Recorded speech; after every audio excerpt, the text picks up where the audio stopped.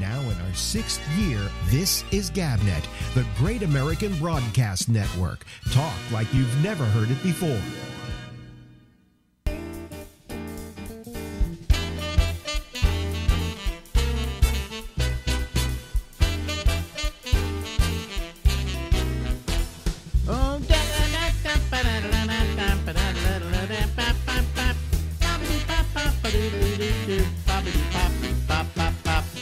This is Alex. This is the Ramble. We go until midnight tonight from the East Coast of the United States.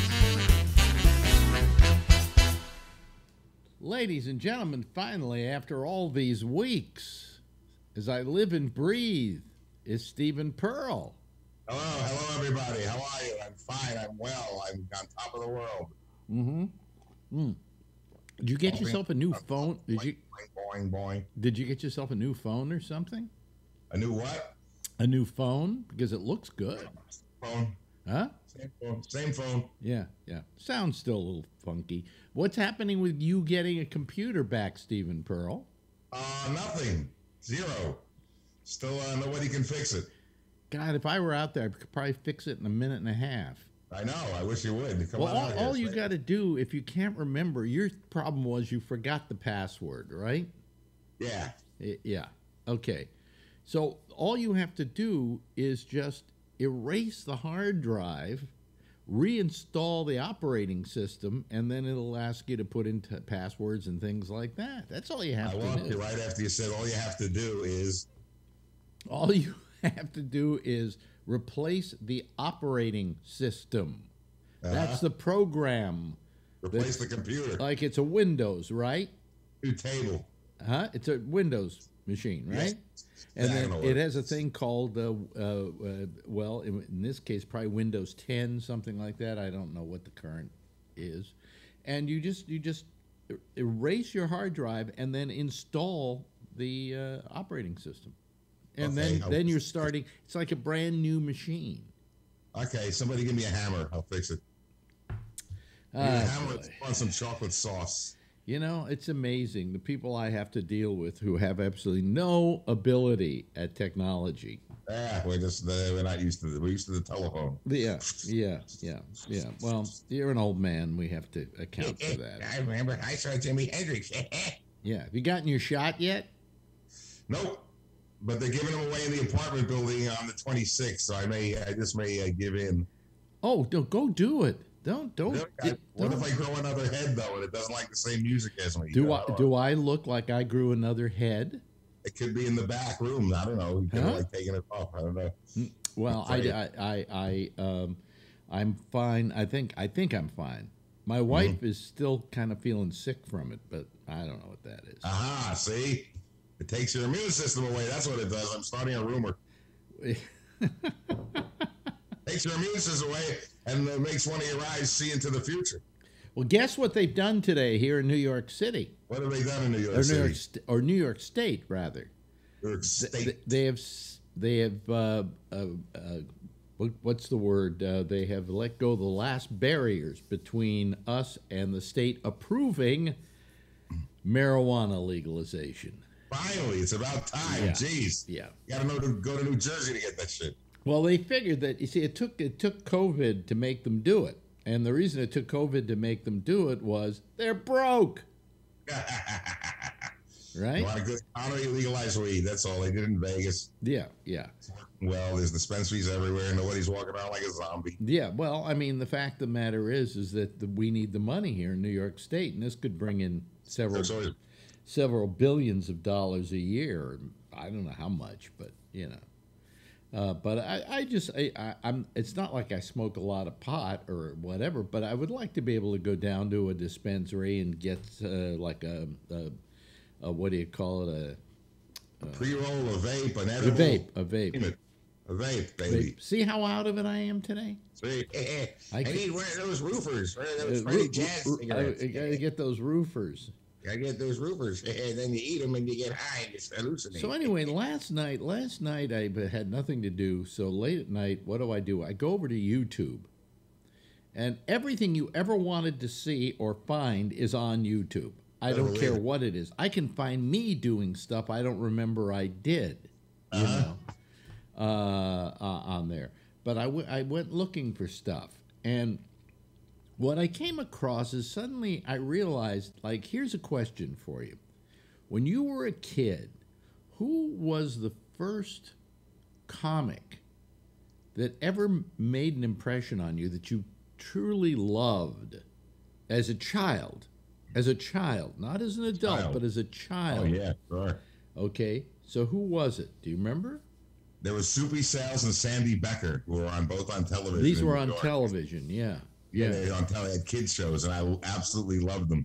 And there was something. What was it about Soupy Sales that appealed to you as a kid? He was funny. I liked the pie fights. I liked the. He was just. Hello, wait a minute.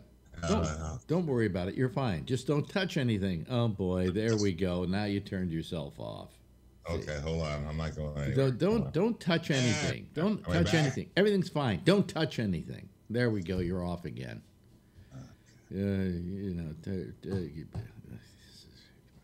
a second. God damn it. Wait, folks. I don't know what happened. I have no... This is you here. There you go. Now don't touch anything. Don't touch any. Get your hand out of the way. Don't touch anything. Hey, a notice came on. I got rid of it.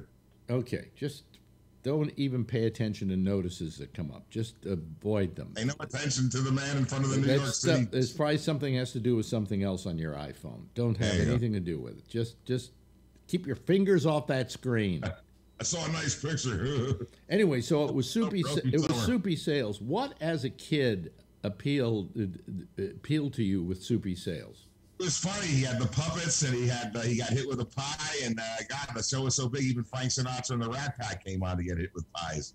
It was huge, and I loved it. And in 1965, they sent me away to camp for a month, and I had nervous breakdowns and panic attacks, so they couldn't watch Soupy Sales. They almost wheeled the TV just so I could watch it.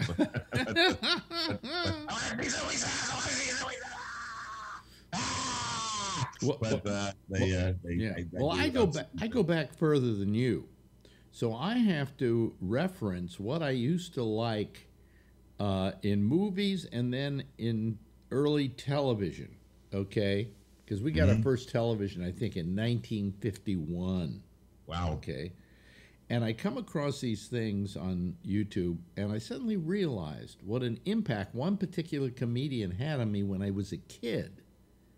And I'd like to think it was Jack Benny, but I listened to Jack Benny on radio, but I didn't really get to like him until later on. I began to realize his value, and every week I would listen to the Jack Benny show, but I didn't think of him in the same way that I thought of this one guy. And it was amazing to me when I watched it last night, the memories that washed back over me, not as a teenager, not as an adult, but as a child, okay? And that was Jimmy Durante. I don't know what it was about Durante, but I absolutely adored him. He was he was extremely likable. He was the dysfunctional uncle. You know? He was a member of every family. There was just something about Durante that was just, so likable. Yep. And I loved him as a child. I thought he was funny, and I loved him, and I wish he was my uncle. So that was my. So I spent some time with Durante yesterday, and they had this one thing where he was doing a number with a bunch of other people. One of them was Johnny Ray, who most people will forget completely. Okay. Then there was George Raft. Okay. Liberace. Yeah. Who else? There was one other. And they all did this song and dance number, and then each of them took a turn dancing. Who do you think blew them all out of the water? Jimmy, cha-cha-cha-cha-cha. No. Look at these flying feet. Nope, not him. Nope.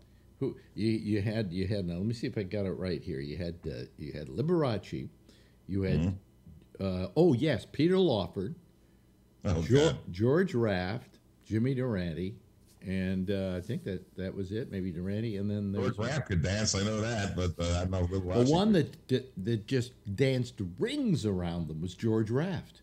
George Raft, yeah. Now, Well, when I say George Raft, folks, there most people, even the older ones watching me right now, don't remember George Raft. Don't touch that screen.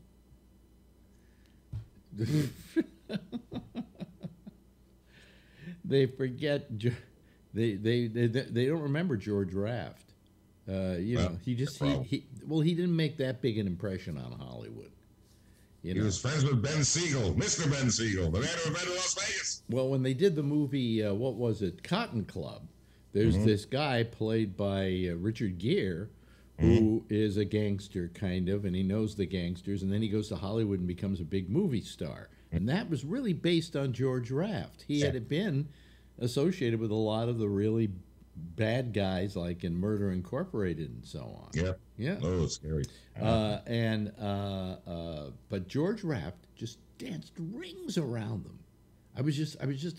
I knew he was good because his first big movie, I think, was a picture called Bolero, in which he did dance. You know, so I knew that he had some chops for dancing. And then Peter Lawford was really good. And the reason he was good was because he worked at MGM and he had to do musicals. So they taught him how to dance. Yeah. Right? Liberace was okay. Liberace had a few steps in him. I did my best, but my strength lies in my fingers. Johnny Ray, again, how many here know who Johnny Ray was? I do. If you're 3 This was a guy who didn't sing too well, but you excused him because he had a hearing aid. You're the size of a toaster. Yeah, it was like, right? Big old wasn't even like a little thing you couldn't see. Well, in those days, they didn't have what we have today with the technology, where you put the earphones in, then you stick them in your ear, and then there's a little antenna coming out, and you can hear good with them. All right. In those days, it was an earplug and then this thing you put on your chest, which was like a giant speaker. You look like something you look like a Dalek out of Doctor Who, you know. Johnny Ray was deaf. So you went, well, he may not be a good singer, but he's deaf. He doesn't know he can't sing. Yeah, he can't help it. He didn't. What's Fabian's excuse? He can hear.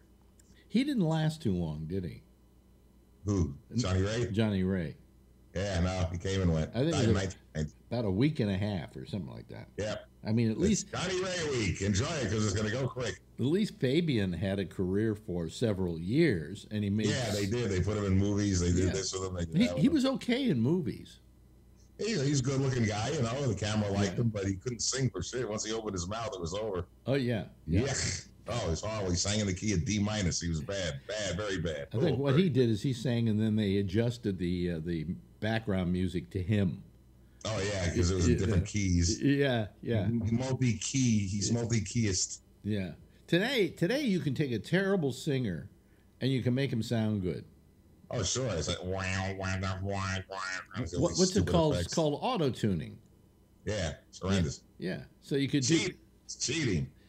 It is cheating. There's no question about that. It is cheating. It's cheating. But they do it all the time now. Yep. Well, I don't listen to it. You know.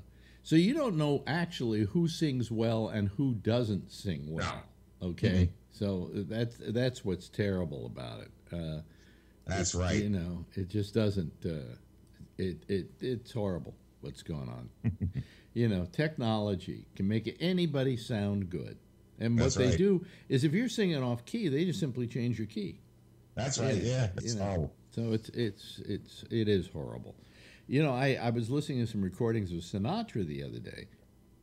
Then he would go into a studio and he would only work with the orchestra around him. Mm-hmm. You know, I mean, he really wanted to play with the orchestra. He loved having an orchestra, a live orchestra in the studio. And he would then go, I heard one thing where he did 5 takes of a song. And I'm going, you know, why didn't they just take the first part, which was good, then take the second part from another one and glue them together? He wouldn't do that. Frank was a craftsman. He wanted a complete live performance to be what wound up on disc, you know, so Darn tootin'. yeah, so amazing. But so everything's good out there in Las Wages? Everything good. I got my jaw that was all messed up before, but it's okay now. How much? I filmed a commercial last week, so they'll be showing it soon. Commercial for what? For a lawyer, for Anthony Paglia, injury attorney. And I played a slimy insurance salesman who went, "We're not paying you nothing. Zero bookers."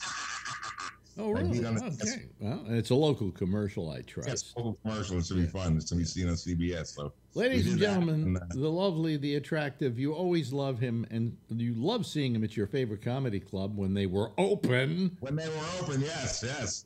I played a club in Alabama called I Don't Get It. That was one of my favorites. So, ladies and gentlemen, he's called Stephen Pearl. Thank you, Stephen. Thank you, Alex. Always good to see you and all my tens of fans. Okay. Now in our 6th year, this is GabNet, the Great American Broadcast Network. Talk like you've never heard it before. Hey, everybody, how are you? Good evening to all of you out there. I think I'm ready to go tonight. Every night before I go on the air, lately, I've just been going, I just can't do it tonight. I just can't do it tonight.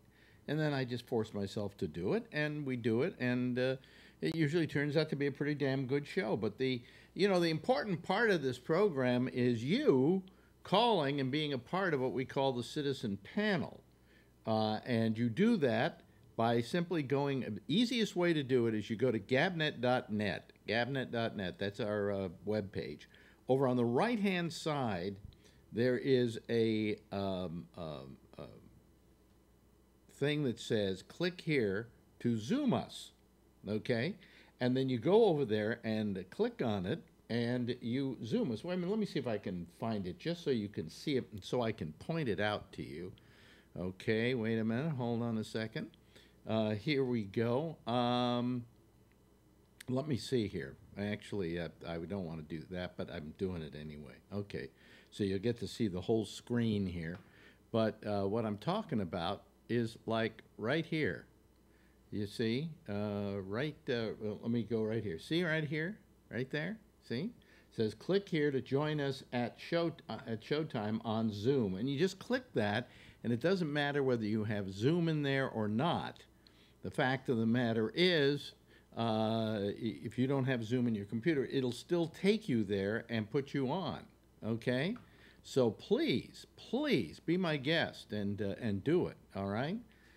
Because the more people we have who are new and different, the better the show is, and the more people we have, the more robust the conversation becomes. And, good time to call right now, because most of the people don't start calling till about on the hour, because a lot of times I don't start really going to the citizen panel until then. But I do have 2 people who are waiting in the citizen panel, so it would probably do me well to go to them rather than to avoid them here. Hold on a second. Let me just, first I've got to go to Zoom panel. First of all, I've got to admit all. All right, fine. And then, see, I mean, I'm getting to the point where I can't remember how to do any of this stuff. There we go. There's our first couple of people. There's Robert Natali, and there is, of course, the ever-popular Charlie Wallace, or as we know him, Dr. Doom. Hey, hold on. God, you're losing. I got to be better prepared. You're losing your touch, Robert. I am. Hold on. Okay, as he's better known.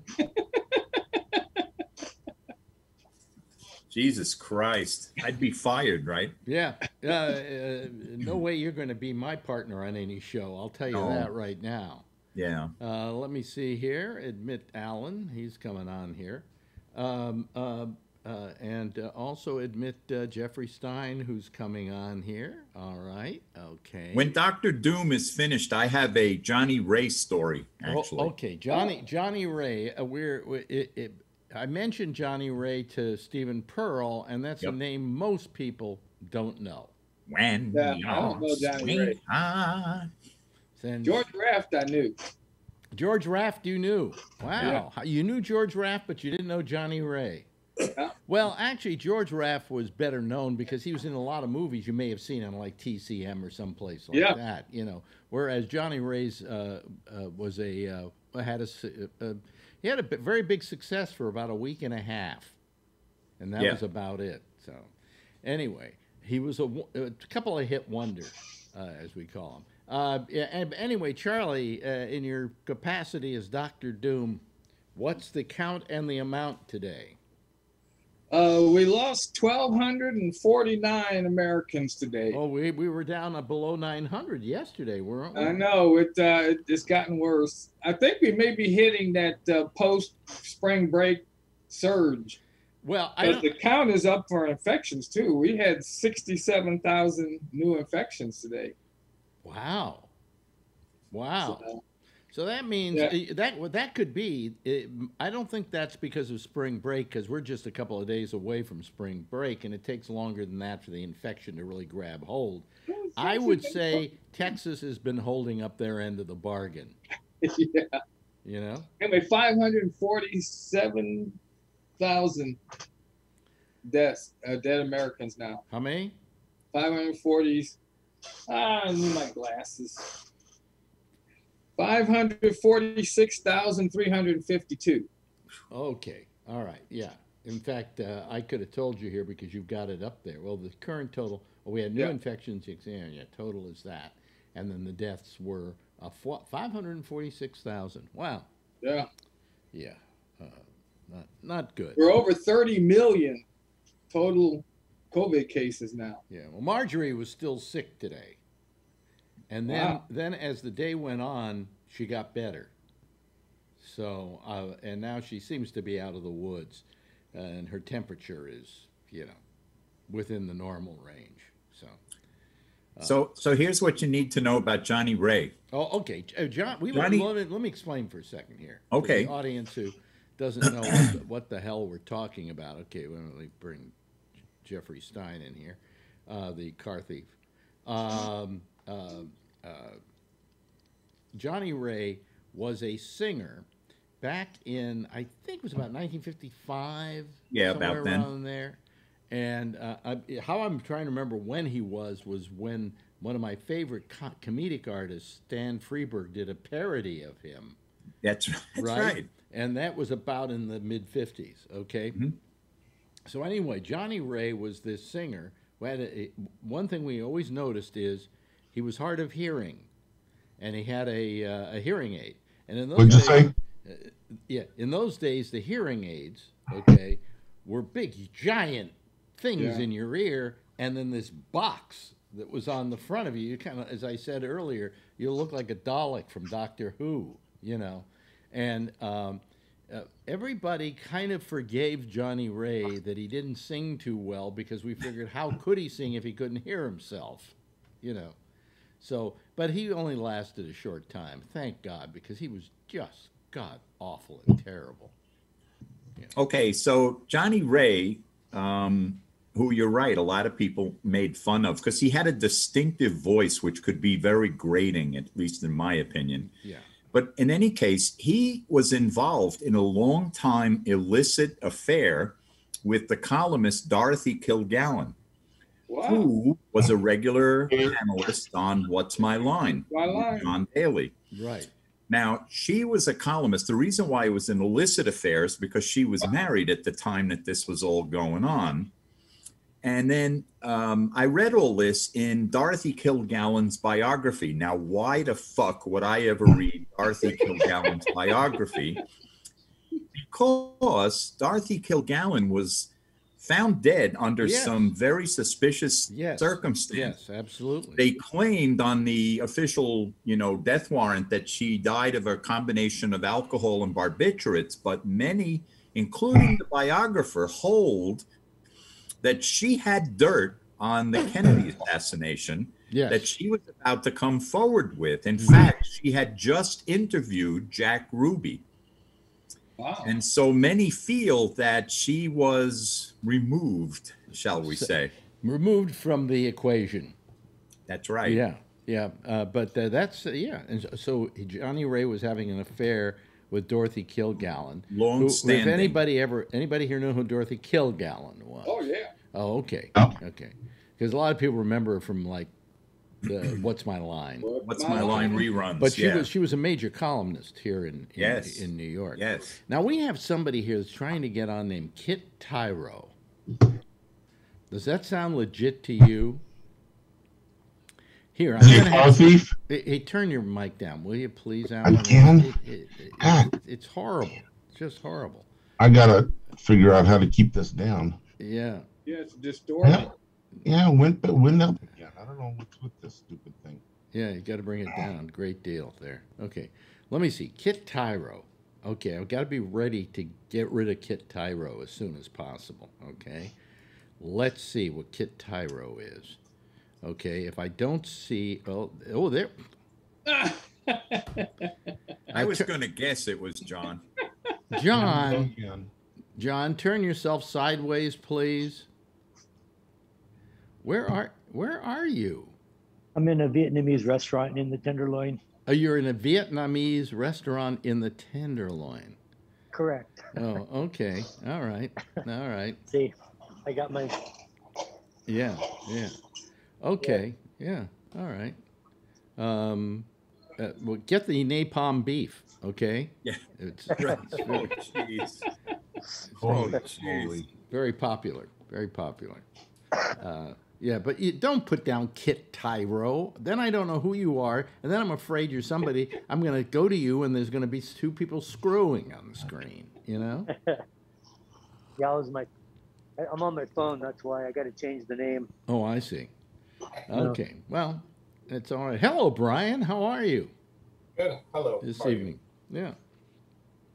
Yeah. So anyway, I'm always tired. I'm always tired. Do you think that's just COVID fatigue? I mean, is that why you're all red? I'm not all red. See, I can do away with that, but then I get terribly white. All right. Then you look sickly. Well, yeah. Let me see here. See, here's what I can do. See, I can do this, and then I get rid of the red. You see? Yep. Right? Okay.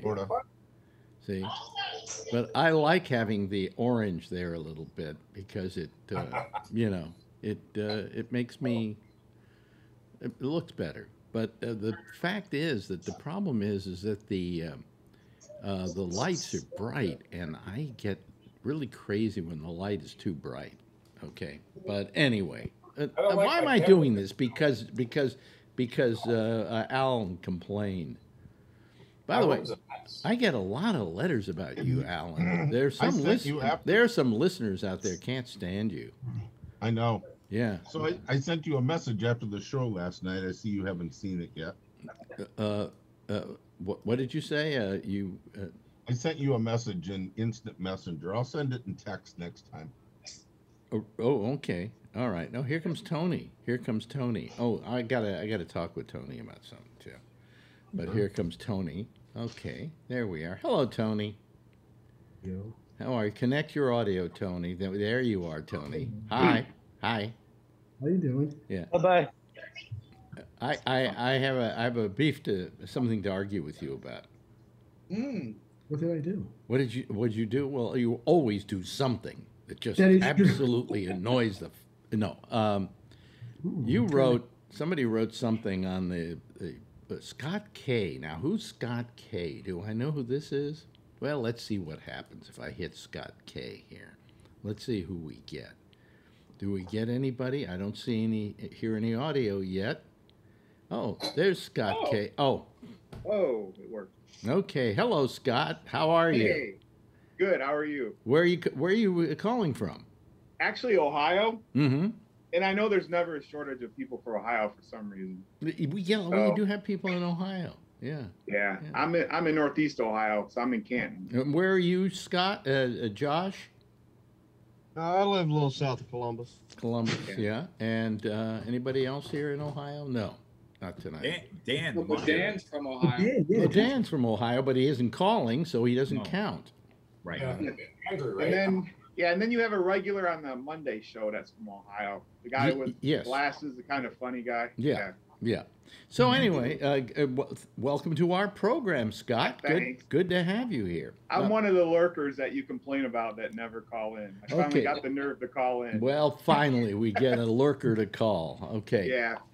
Now, first of all, Tony, the other day on the Facebook page or something, you wrote something, and then you wrote, I just love the Justice League movie. I like the 4 hour. Could I watch it? It is the biggest piece of crap I've ever seen.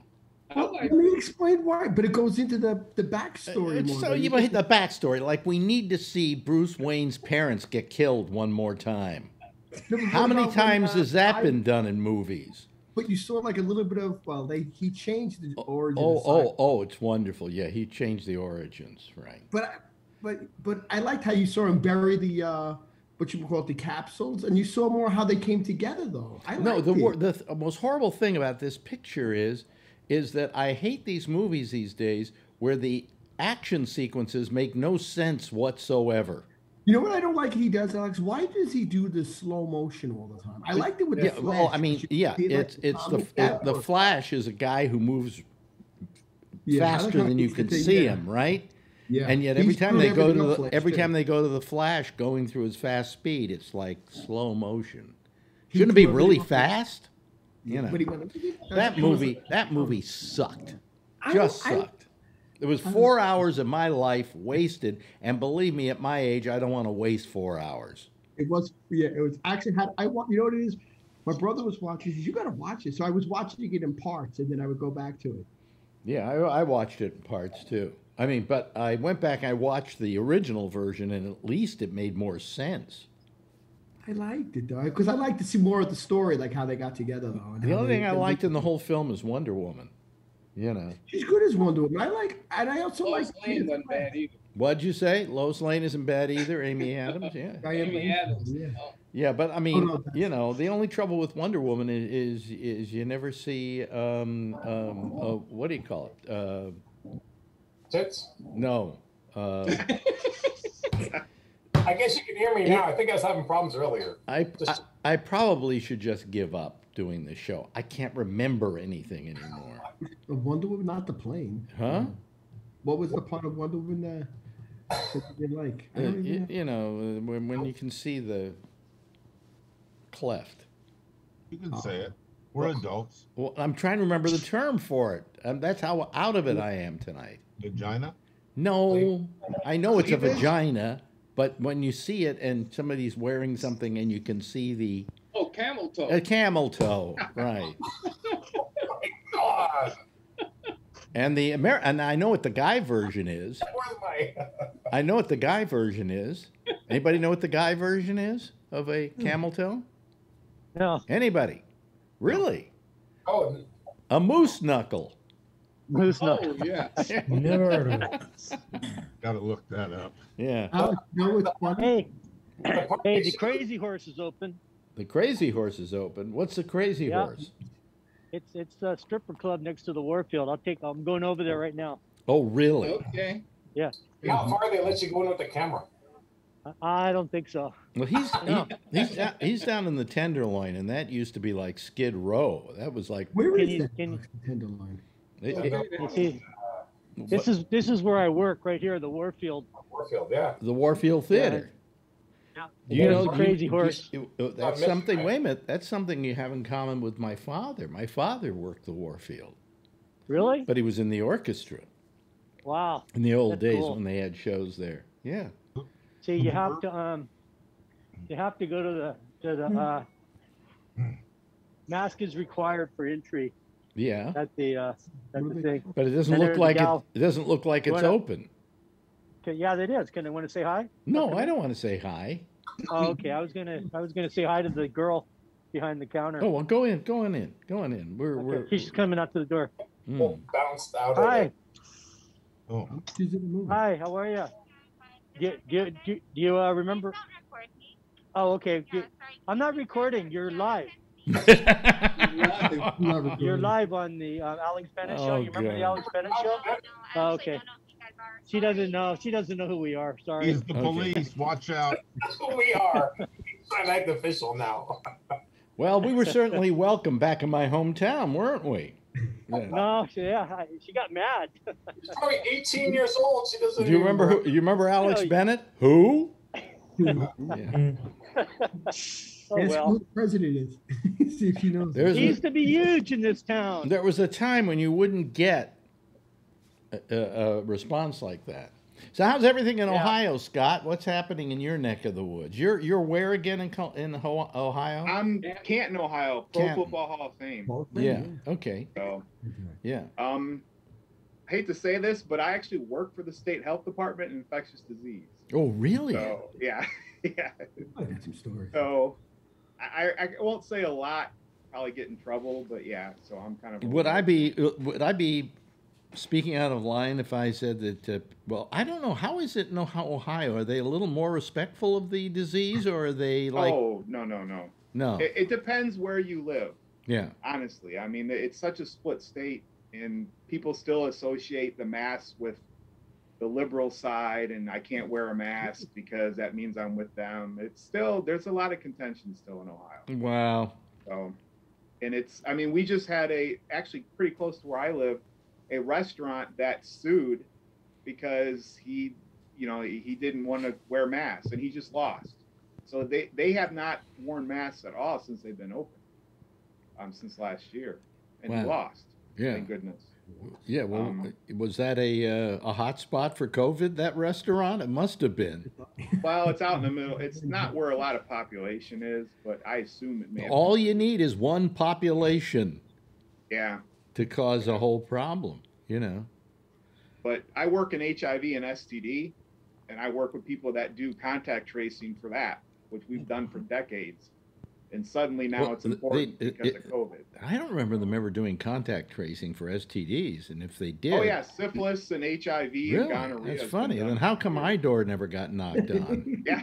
Imagine you were intertwined by a lot of people. Wait a second, this name keeps popping up. Yeah. So I worked in STD for 27 years. Let's see. He has syphilis, huh? Let's check Alex Bennett. Yeah, I can look you up on a database. Oh, go right ahead. I could put in a request for California, New York. Yeah, I don't think. I think I'm okay. 1965 is the last time he had VD. You don't. Yeah, well, those are paper records. Then we don't have those. 1960. When was the last time I had VD? Huh? Longer than that. Not 1965. No, later than that. When did I get? See, what happened was when you used to get VD when you used to get like gonorrhea is what we're talking about here. Here today, gonorrhea. We used to go down to the health department because it was the cheapest place to go, and it was usually the only place open on the weekends. And they would see you, and then they would give you a shot and send you on your way. They'd test you and send you on your way. One day I go down there because I got something that's happening down in that area. And I go in and they call me into the examination room. And the doctor says, listen, would you like to do us a great favor?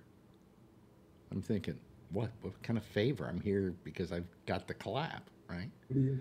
And they said, we have a bunch of Japanese students here who are finding out how to do an inspection, or do an examination.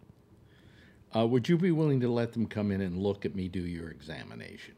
Really? And I said, I thought to myself, and I went, I've never been able to give back to science, but here's my chance. Okay. So how old were these guys? Don't will you stop it? I'm telling a story. You're ruining my timing. Okay. Sorry. So I say, sure, send them in. 25 Japanese students walk in, and they're all staring at my dick while this doctor does whatever he has to do. So if they lowered the rate of gonorrhea in this country, it was my doing. I did my part. 3/4 of them still stay in touch. Yes. Literally. It was hilarious. It was hilarious. I mean, I thought it'd be like one or two guys, that would come in and sure, let them look. 25 of them, and they've all got, oh, by the way, they've all also got cameras with them, you know. Oh yeah. That way they can take the pictures home and blow it up. Yeah, yeah. So anyway, so to speak. Yeah, yeah. So so they're using. Hey, listen, it's interesting. Today they showed this guy showed up in court, the guy who killed the 10 people, and they said they need extra time to make a plea, and they say because he seems to have mental problems. No. And I'm thinking to myself, is this something you have to explain to people? You know, you go into a yeah, right. You go into your into a supermarket and you shoot 10 people to death, and then you take your clothes off. He did that. That was the other thing he did. He took his clothes off after he had done that. That made good sense. Right? Well, he may have done it. He may have done it because he wanted the cops to see that he wasn't armed at that point. Yeah. What is all that noise? It's barking. What? Bunch of hookers getting in an argument. It's just riffraff. Owe me money. Mute. Hi. How you doing? Hey guys, we're live with the Alex Bennett show. Oh, yeah. Take care. More people that are confused. And on the street. Yeah. Hey, you wanted an audience. Yeah. Anyway, where was I? Oh, he stripped his clothes off. Yeah. But anyway, Yeah. I think do the you have cops to told him tell? to Do take you his have to clothes off. tell people that somebody's crazy? Yeah. When they kill 10 people like that, you know, and now they got to get psychiatrists to confirm it. Well, no, but what I find ridiculous about that is when they say, "Well, you can't use that as a defense." What do you mean? Does this mean then that killing 10 people in a grocery store or a supermarket is a sane action? Exactly. That it's the perfect example of sanity? You know, of course the guy was crazy. Anybody who does something like that is nuts on some level. Am I right or wrong, Alan, Mr. Gun Guy? I agree. You know. I agree. If he only killed 9, then he wouldn't be crazy. Yeah. But you know, it was not a good day for white people. Okay. Or to be in Colorado. Yeah. There wasn't a single racial element there. I think they were all just real white people. Am I right? That got killed. Yeah. So he has a Pakistani or something surname. He was Pakistani something, and the family said he wasn't right in the head. You know, he always had a bad attitude about people, and he was always combative, and he had real problems. And then he goes into a gun shop and buys himself a rifle. Everybody's trying to. Oh, I see what's happening here. I suddenly have all these people that are calling the program, and I don't want to admit them. Oh, what? Why did I admit him? I don't want to admit him. I'll get rid of him as soon as he shows up. Let me remove. Okay, one of my fan clubs. Yeah, and remove. Here we go. Oh, no. Remove. Wait a minute. Remove. Remove. Okay. Remove. And buys Hey, that was clean. Yeah. What? That was clean. She had clothes on. She had clothes on. I see. Hold on a second. I get it. But Maria right. Elena, I got to remove. Okay. I don't want to report that to Zoom either. Let's see here. Who are some of the other names? Romero, remove this person. Wait a minute, there's so many of them that I don't know if I have time to remove them all. Okay, remove, and I go, okay. You guys can keep talking while I do this. This should take the better part of the hour. Well, I won't. What are we getting the questions from Robert? We haven't done that in a couple. Yeah, we haven't done that in a while. Oh, Larkin's there. He just changed from his phone to his whatever. Here's Dante's boy. Oh, these are some terrible names they're using here. They're just Gambino Silva, and remove that, and to get rid of him. Let's see here. Robert Willen, remove him. Remove him. Actually, hey Tony, did you hear what his plan was after Justice League? What he was going to do? You know, I didn't hear. My brother was telling me that they think he had personal issues with the company, so I don't know if he's doing anything from all. No, but his plan was Batman was going to die, Superman and Lois Lane were going to have a kid, and that kid was going to become the next Batman. That's what his plan was. That was his plan. Okay, great. That was his plan. Yeah, but it's a question of whether DC lets him do that. Yeah, they probably won't. You know, because you know what you can't do unless you get their permission is screw with the characters. All right, you know, or with the history of those characters. So, anyway. You know, the problem I had was when they came up to Joker. Oh, and it wasn't Joaquin Phoenix. Right. Oh, do you like that? It wasn't Joaquin. It wasn't Joaquin Phoenix. It wasn't. The Joker, you know, and we sort of see him as the Joker now. It wasn't Joaquin Phoenix. Right, I know. So it was Jared Leto, wasn't it? Yeah. Yeah. And it's also an alternate reality, though, because Flash broke that timeline when he did. You know, I think most people here tonight do not care about what we're talking about. I do, but yeah. I know you do, and it looks like Scott kind of does. I have no idea what you're talking about. Right, and Robert is falling asleep. Yeah. And let me see here. And John Larkin isn't even there. Okay. He's in the bathroom. Didn't you hear it? Yeah. Anybody see Biden today give his press conference? Yes, I did. I heard a little bit. Yeah. What did you did you see it at all, Josh? No, I did not. You did not get to see it. Yes, Jeff. I saw it. Yeah, what'd you think? I thought he did very well. Thought so? Really did. There's one point I where listened to it. I didn't see it. I was in the car and I heard it. Your car or somebody else's? A couple of different cars. One car. Oh, I'm gonna sneeze here. Hold on. You keep talking. Driving was terrible today.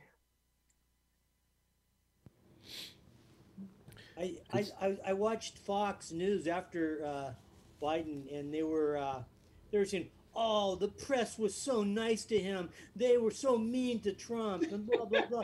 I said, well, "That's because Trump always lied and fucking he was an a-hole." Yeah, well, I was watching it, and it's amazing because whenever you go over to Fox, it's like you go into another world altogether. That's right. It's another world. You go into an alternate reality.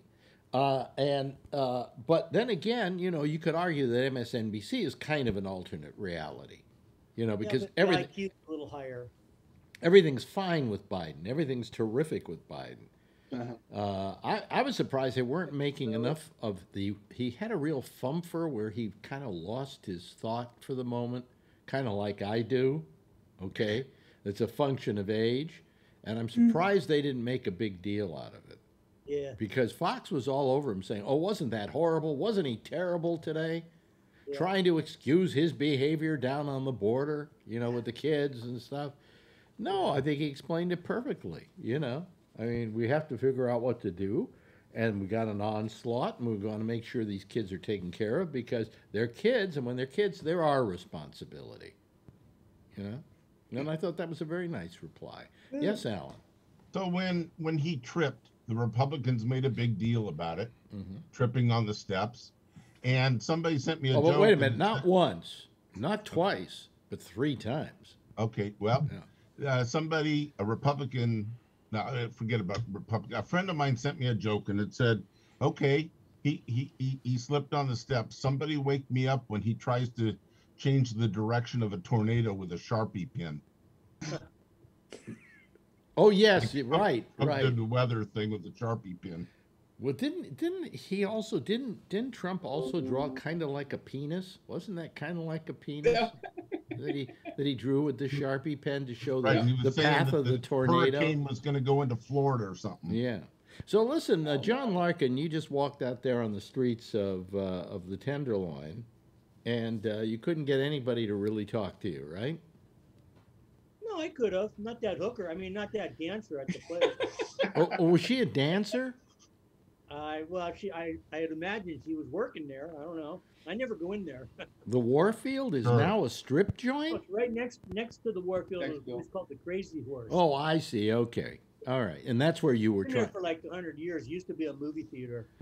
Everything used to be a movie theater. Yeah. You know.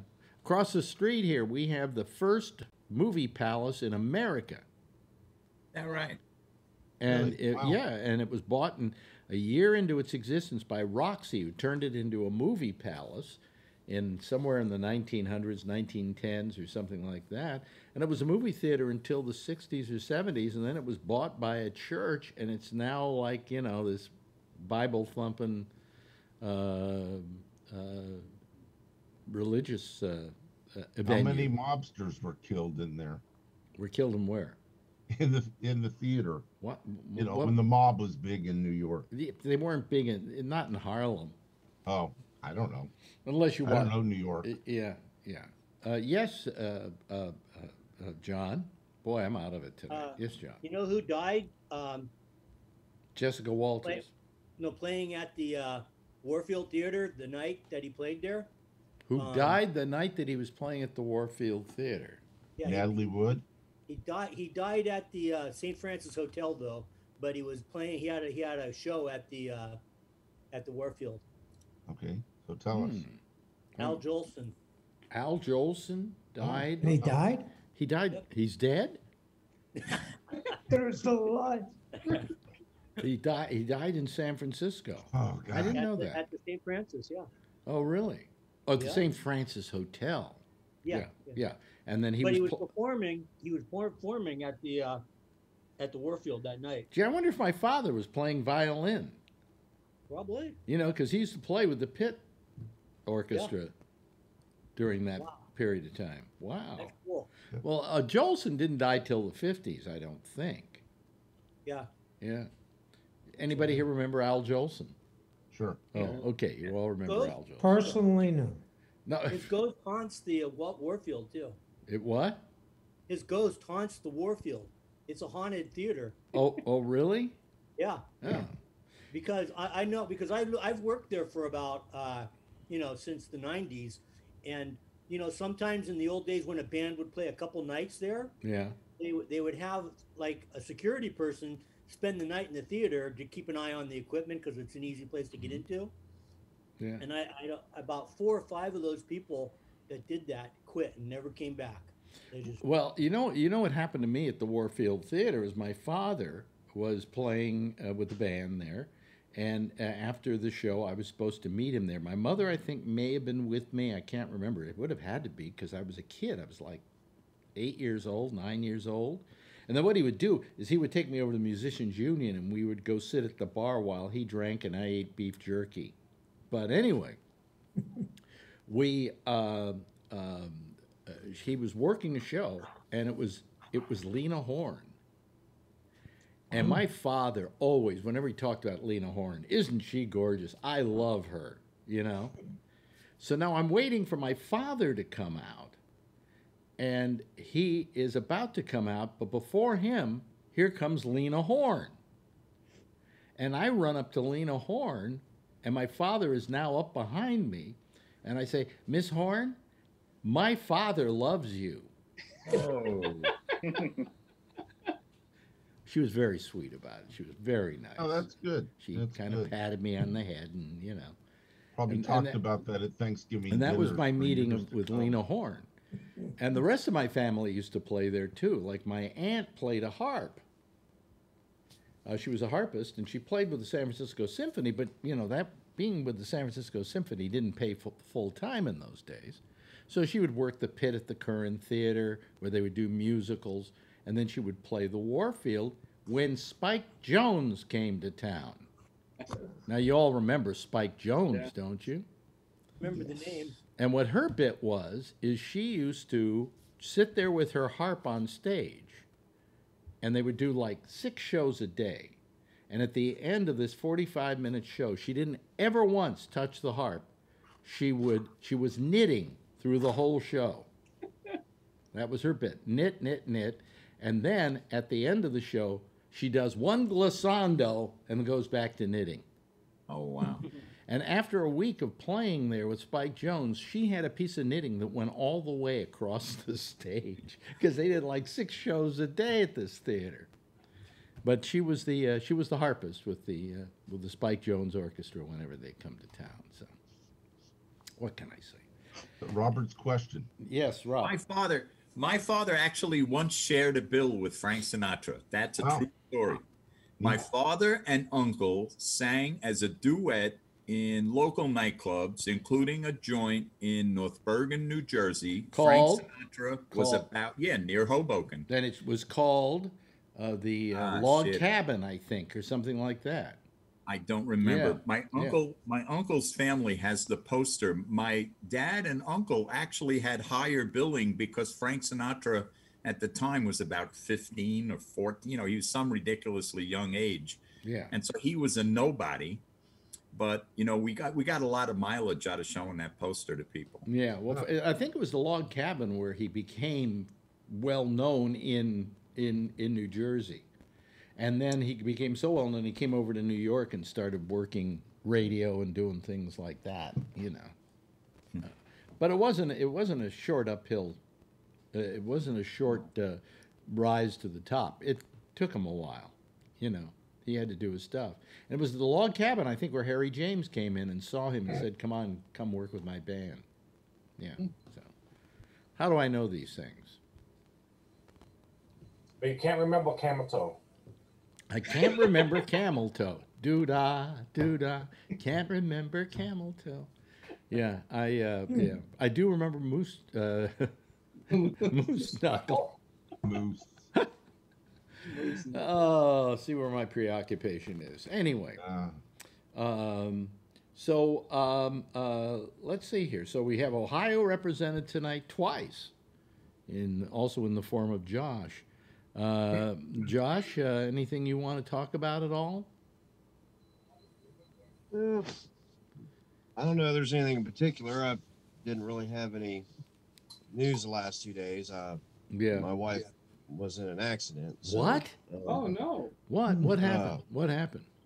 She fell down at work, carrying something and tripped over a box, and she fell down on her side and broke some bones and stuff like that. So they had to take her to the hospital. So I had to leave work and go there, and then get her home. Then I had to take her back out today for some orthopedic stuff. And I mean, she's home and everything. Is she going to be okay? Is she going to be okay? Yeah, it'll be okay. You know, like. Yeah. The stuff that wasn't broken, she was just all bruised up on that side, and like she couldn't drive, you know, wasn't walking very well and everything. So, I didn't really get any news or anything. And then I kind of had to work from home today and do a lot of my computer stuff and everything for work, and so I was just busy as heck. So I didn't really have any news. I mean, I knew Biden had his press conference, and I saw some of the, you know, like tweets or headlines and short little bits about it, but nothing major. I saw Georgia pass their voting rights. Do you know it says? Voting rights. What it says we are going to pass now in New York City. They announced today that they have finally come to a accord on the legalization of marijuana, of cannabis in New York State. And they figure, hey, you know, Cuomo's been wanting to do it for years because, I mean, how are you going to get women to fuck you unless you have some pot? But no, he has wanted it for years because he feels it would add to the state coffers financially. And right now, we need it because this COVID thing has knocked our whole budget for a loop. So he finally convinced them that this was a good thing to do, and I think today they voted that they're going to make it legal.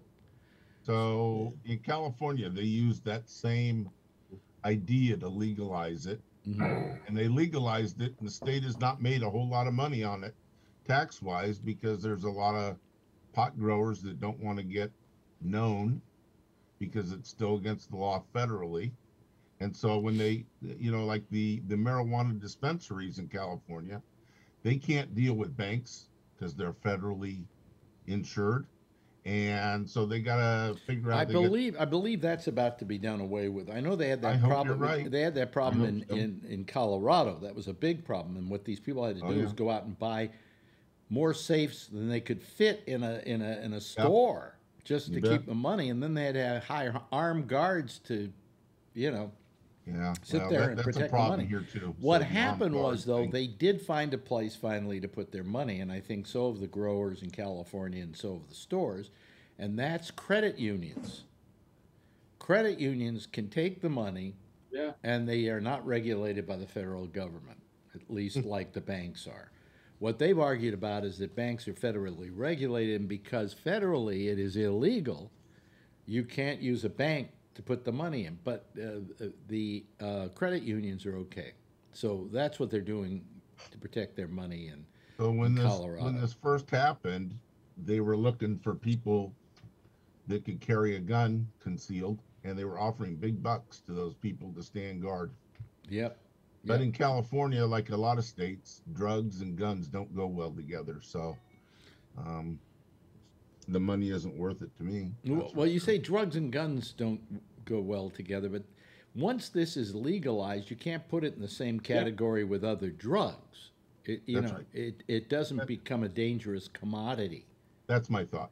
That's my thought. I mean, the war on drugs hasn't worked in this country, so you should legalize these drugs and do things differently. Well, you should have a war against things you can have a war against. You can't have a war against a weed, And I've said before that I felt this. Here was a good example. A while back, they said, "Do you know how much money comes up from Colombia every year? How much money we spend in buying stuff from Colombia?" They said several $billion, or I don't know, however billions of dollars it was. And but we're going to fight it. We're going to put all our backbone against it. We're going to arm up the government. We're going to send all our narcs down there to just squash the Colombian drug trade. Well, they weren't able to do it. So we spent $27 billion when we could have taken $20 billion and given it to the Colombian narcos and said, here's $20 billion. Don't send any more our way, okay? We're making it worth your while. You're not going to lose any money. We could have bought them off cheaper than it cost us to interdict it. We've always been stupid in the way we've handled this problem. That's for sure. And it also goes back to something we were talking about last night, and that's the fact that a lot of police departments have people who are making good salaries to fight drugs, and is it in their vested interest really to eliminate the drug trade altogether? You know what I mean? Like their livelihood. The argument was this: there is more money being made off of the interdiction of drugs than on the drugs themselves. Okay.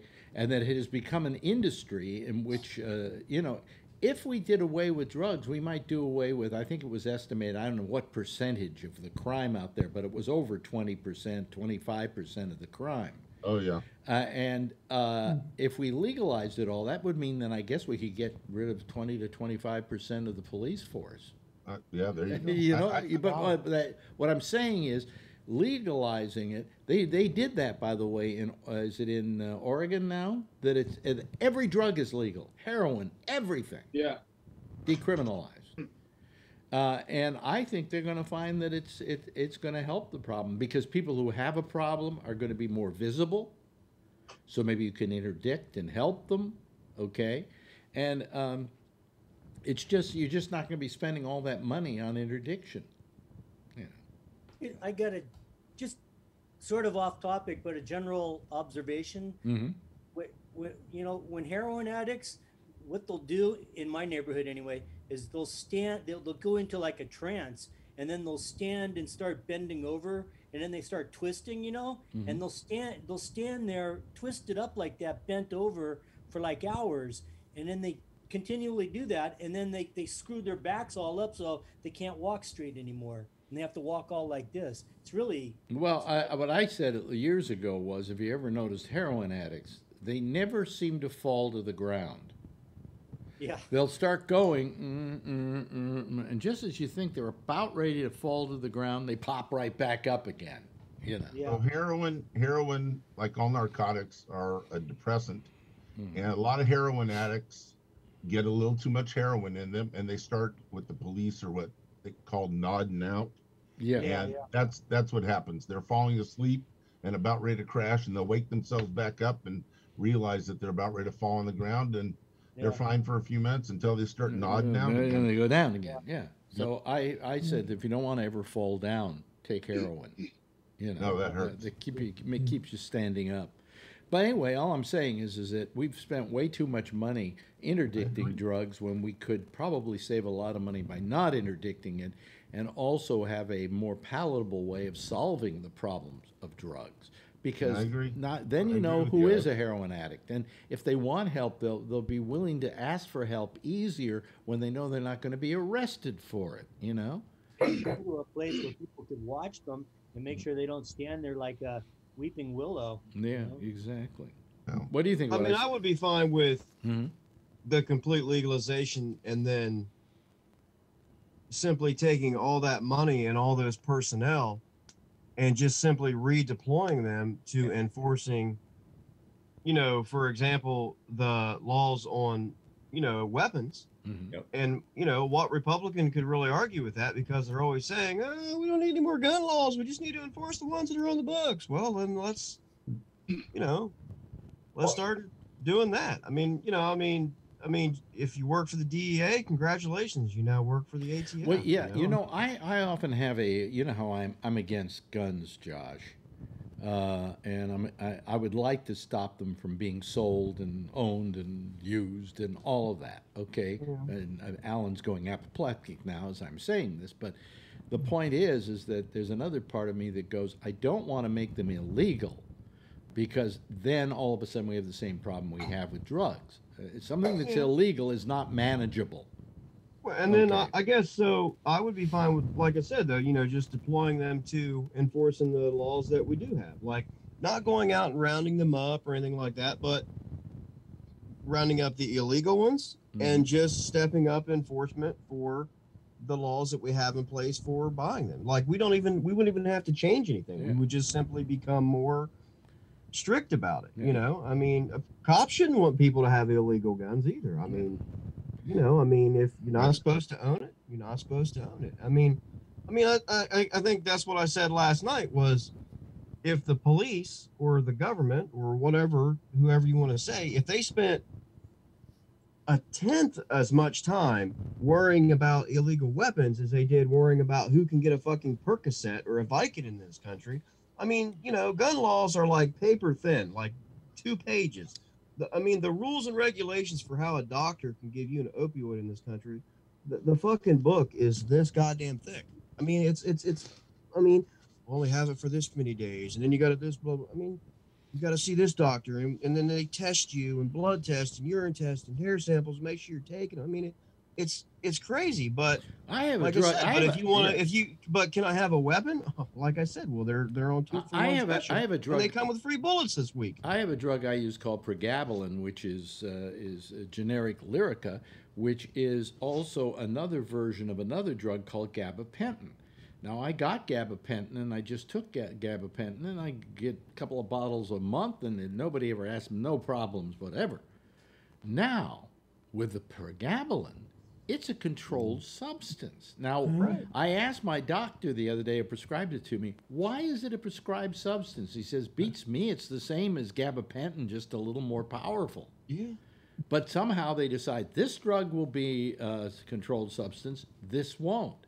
And therefore, the ones that are controlled substances are much harder for you to lay. Yeah, the Federal Controlled Drug Board and all that has nothing better to do than think up new laws to control. Well, how do they keep themselves in business? Absolutely. If drugs weren't illegal, they'd be out of work too. I think if they got rid of illegal drugs, if you were able to get them legally, like somebody I think you said, Alex, that you can get help or something if you needed it without fear of law enforcement. And I also think that a lot of people are murdered in this country over drug sales and being high and stupid on drugs. Yeah, I was going to point that out as well, that not only would you be able to save police from just specifically being assigned to DEA and right, DARE and all such programs, also the ancillary crime that gets committed in the pursuit of drugs would absolutely. Yep. Haven't we learned any lessons from Prohibition? When we repealed Prohibition, the black market was suddenly, it was expunged, it was gone. And so, we haven't learned that, I guess. Well, I think the other thing that's sad is how easily pot now is being legalized everywhere, where there was a time in this country when I was growing up where if you got busted for pot, you went to jail for 20 years. Well, that stuff's still going on, though, I mean, I read this headlines 4 or 5 days ago, and I roll my eyes at it. I'm really kind of upset, or not really upset, but like disappointed in Joe Biden over it. Is apparently they fire 5 people for admission that they had used marijuana in the past. In the past, not even at work, or since they've been hired in the past. Like, what? Like And by the way, I'm working here at the White House, and I'm doing a really good job, and someone walks up and says, "Have you ever smoked marijuana?" And I'm like, "Yeah, man, this one time at band camp." And then all of a sudden, you're fired. I mean, like, yeah, I couldn't figure that one out because to begin with, in Washington D.C., where's marijuana legal? Washington D.C. Now, I mean, I didn't read a shit ton of details about it, like, and it wasn't that they were. It wasn't. I don't even care. I mean, it wasn't at fucking work. If they don't care in Washington D.C. either. Look at Marion Barry. If they did it on the job, okay, I might have an argument, for it. Hey, because you don't want them drinking booze on the job either, okay? Right. But they weren't. This wasn't what they were accused of, I mean, they had just admitted that they had used, and it wasn't even like quote unquote, illicit drugs. It was, my understanding was, it was specifically marijuana. Yeah. I mean, it wasn't like they were like, I was a crack addict or I used some. I mean, like, even if they were, like, so what? You're reformed now. Good for you. I mean, I thought that's what we wanted. You know what I'm saying? Yeah. You can't work for the Biden administration if you've smoked marijuana before. I mean, in the liberal circles, it's going to be a small fucking club. How do you think the vice president got through law school on marijuana? Probably. Well, I mean, I think that it's just sad that there was a time when people went to jail for 20 years for this, and now it's legal. Yeah, well, when I started, marijuana in California was still a felony, any amount. Brian's been a little quiet tonight, as has Kevin. How are both of you tonight? Stoned. Huh? We're all sitting here waiting for Robert's question. No, we're not. Alan, be quiet. Well, do you have a quick question you could throw at us, Robert? What, do I amuse you? Is that what yes, you do. Jesus Christ. Do you have a break? Do you have a question tonight at all? Sure. Here, let's throw out one question. Jesus. We'll find out something else illegal about Jeff. All right. Have you ever shit or pissed your pants? Honestly, shit or pissed your pants? Come on. In case people have just in case people just have joined us, these are the really hot topics that we have. I ever peed or shit my pants? The answer is no. Not figuratively, literally. I sharted. These things, Well, sharding is a form of shitting in your pants. Yeah. Yeah. Well, then me. That's shitting in your pants. Yeah. Yeah, I did that. How about you, Alan? Oh yeah. I mean, anybody that doesn't say that they've had an accident. I mean, I don't. I don't. But the older you get, you can't trust a fart. That's right. Yeah, that's right. You go. Oh, wait a minute. Oh, what did I just do? Yeah. You bet. You bet. How about you, Charlie? Well, it depends. What do you mean it depends? You either peed your pants or shit your pants. Everybody has. I mean, like you said, you think you're gonna fart, and all of a sudden. I've been so sick, it's coming out both ends. Yeah. How about a younger guy like Brian? Yeah, now you bring it up. Yeah, I think I was on the rush from home and just barely made it. My pants were down and just boom, and I think it went in the back of the toilet. Yeah. How about you, Kevin? Well, we had a good conversation going, and I think I just did right now.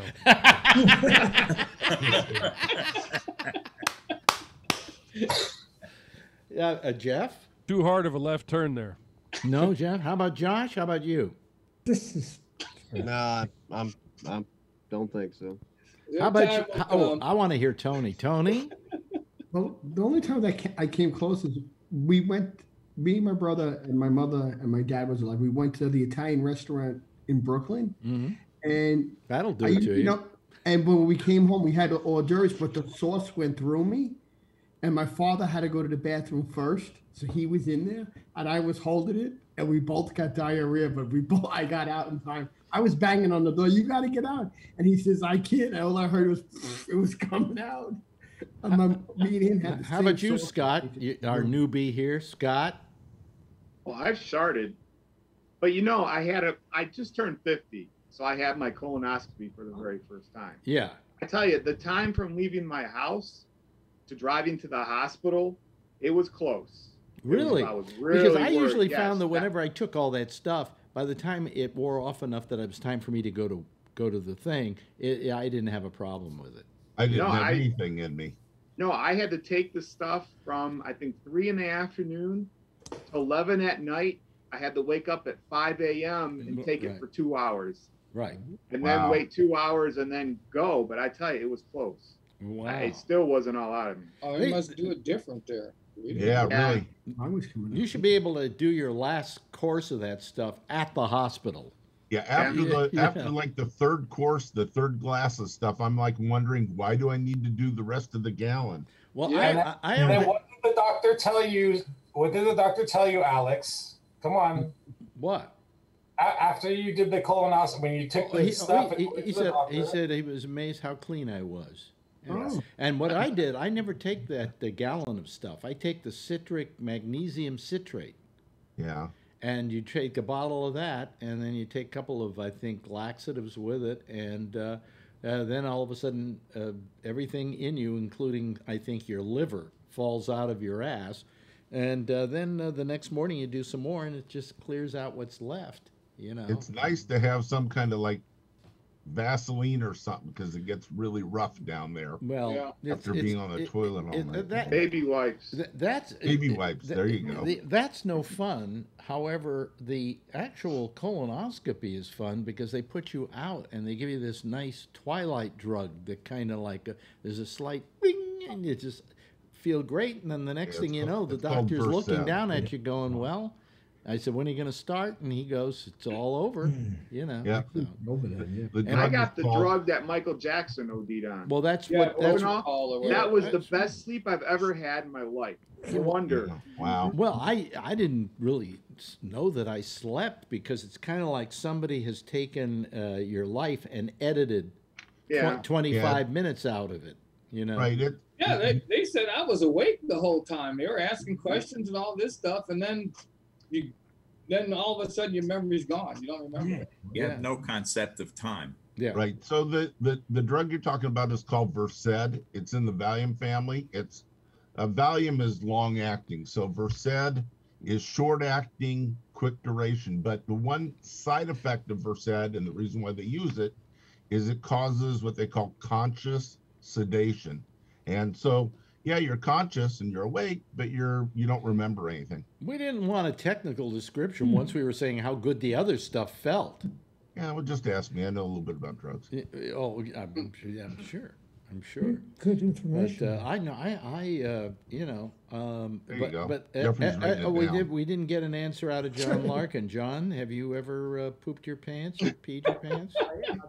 Huh? I've been so sick, it's coming out both ends a few times. Yeah. Well, you had shit coming out of your mouth. What's up with that? I had a guy that worked with us at Sirius XM, who He got on the subway. Garrett, was that his name? Garrett was coming to work. You know the story. Remember, he would tell the story, and we just were dying when he told the story because he was on the F train or something like that. And all of a sudden, he had this urge. He really had to go. You know, he felt the trots coming on, and he didn't know what to do. So he got off at a stop, and then he couldn't go any further. He went into the corner of the train station and unloaded right there. Yep. And then he put his pants back on, and some of it remained in his pants. And then he came to Sirius, and there was an executive shower that none of us were allowed to use, but he knew where it was, and he went in there, and he took a shower, and his pants were wet for hours. You know. It didn't smell too. But imagine being in that kind of situation where you're on the subway train, and they years ago did away with toilets in the train stations, right? They just don't exist. That and candy machines were taken out too, because who wants to eat a candy bar that's been sitting in a machine in the subway? But anyway, that was a big deal. That was a great question, Robert. It was a very good question. Well, it's a very human question because we've all, I think, gone through it except Josh, who's perfect, and it never happened to him. And it just happened to Kevin while we were talking, so that made life good too. And I haven't gotten up yet either. Oh boy, yeah. But you know, I mean, getting back to the whole drug thing, I think that we've dealt with it very badly over the years, and it was all because of a guy by the name of Harry J. Anslinger, who was the head of the FBI's Department of Narcotics and whatever. He's the guy that came up with the idea that marijuana should be illegal because he wanted a job for life. And he did it. And that was his job. He was the one that went after Billie Holiday. If you go see that movie about Billie Holiday, they portray Harry J. Anslinger, who was just he was the guy that made life miserable for a lot of people because drugs should have never been made illegal. They should have been made a medical problem. I agree with that if you want to talk about certain drugs being a medical problem, but they shouldn't have been illegal. Too many people went to jail for all of that, for too many years. You know? Absolutely. It's unfortunate. And if the drugs didn't ruin their lives, the arrest did. Absolutely. What were you going to say, Charlie? Was that perfect? Were you going to say something? No. Oh, I thought I was going to say so. I thought one of the reasons was DuPont thought hemp was a threat to nylon. And they were behind some of the propaganda against marijuana, or no? No. As a matter of fact, the only thing that hemp was hemp. Hemp was what they made rope out of. Yeah. You know, and what they did is during World War II. There's a quick story.